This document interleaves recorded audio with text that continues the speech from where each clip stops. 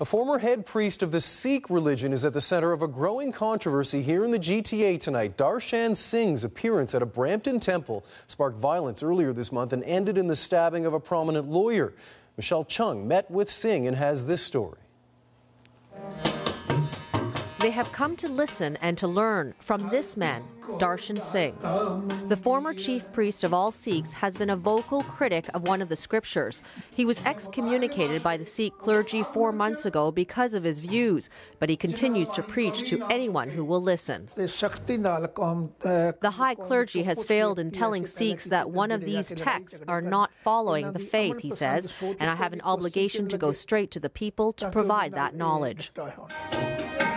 Singh says the controversial text advocates drug use, animal sacrifice, and denigrates women, all taboo for Sikhs. But Singh's views, although supported by some Sikh scholars, has led to violence. 10 days ago, a man was stabbed with a kirpan, a ceremonial dagger, outside this temple where Singh was invited to speak. He's also been threatened. His family and friends won't let him go out on his own, but Singh is determined to share his views. I believe in the truth, he says. I'm not afraid of these threats. There are people in the community who want to listen to me, and I'm obliged to meet with them. Some community leaders have declined to do interviews with us. They say the Sikh clergy in India have told them not to discuss the issue publicly. Singh's supporters say he's asking Sikhs to judge for themselves. If you don't like somebody, then don't listen to them, but let other people listen to that, you know.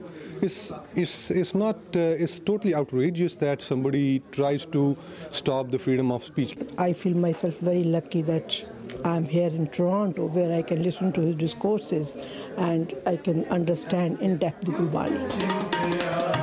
Singh is in demand, on the road almost every weekend to give talks to Sikhs across the globe, creating a bigger divide between himself and religious leaders. Michelle Chung, CBC News, Brampton. The trial of the last 3 men in the so-called Toronto